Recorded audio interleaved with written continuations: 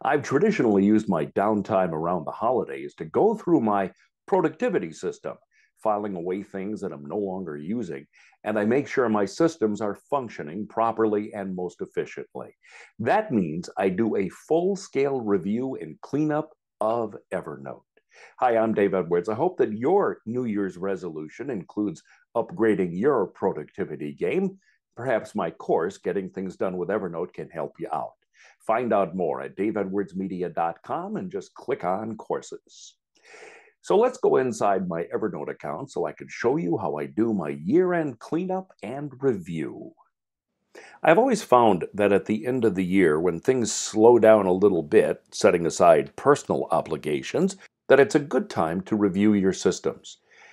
During the year, we just seem to be so busy that all we can do is input data and do our work. But the end of the year is a really great time to go over everything in our system.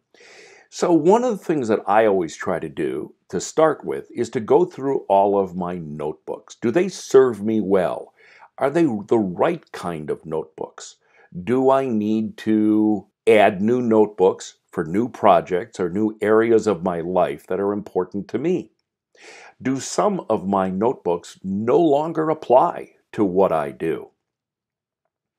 In which case, I don't want to delete them. I want to move them to an archive. I suggest creating a notebook stack for your archive. Now, you can have multiple stacks. You could have a stack for work. You could have a stack for home. You could have a stack for any number of areas or contexts that you use throughout the year. Some people I know have archives that are associated with the year, like archive 2023 or archive 2024. The idea is that when you've taken your vacation, you no longer need it in your active notebooks, but you don't want to lose track of it because you might want to reflect back on the hotel that you stayed in or that dinner that you ate. So you can put this notebook into your archive folder. Next thing I do is I review my tags.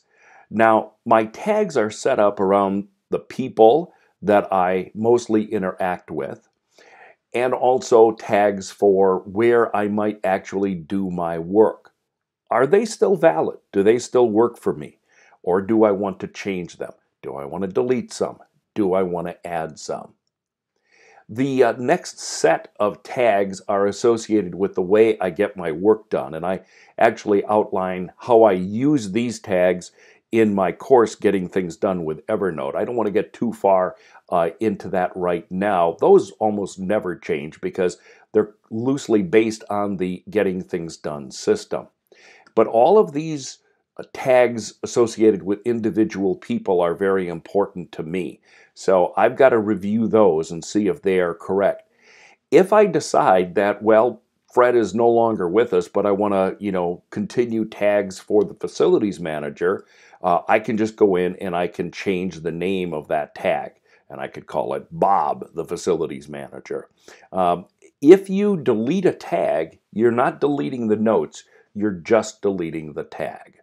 Now, of course, you're also going to do other things that are not associated strictly with Evernote, but play a role. You want to check your email system. Do you have anything in your email system that also deserves to be archived?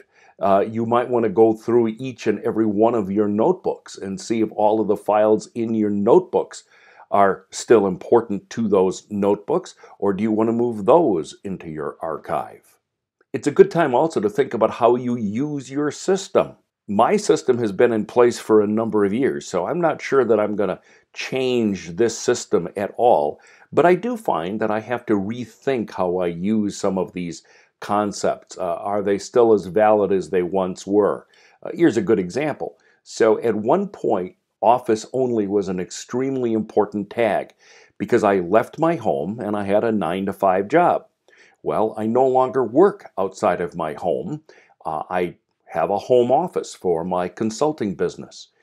But I also teach at an area university, so maybe I'll want to add a tag for that university because it's something a task that I can only do at that university. That's where kind of rethinking this, I think, is extremely important, and archiving the things that are no longer active.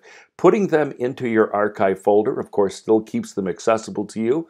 You can still, if you do a search on something, they'll still turn up in your search engine. So that's always important. You never lose track of anything, but you just want to make sure that these notebooks in particular, but also these tags, are relevant to the way you are doing work today and the way you're going to do your work in the year ahead.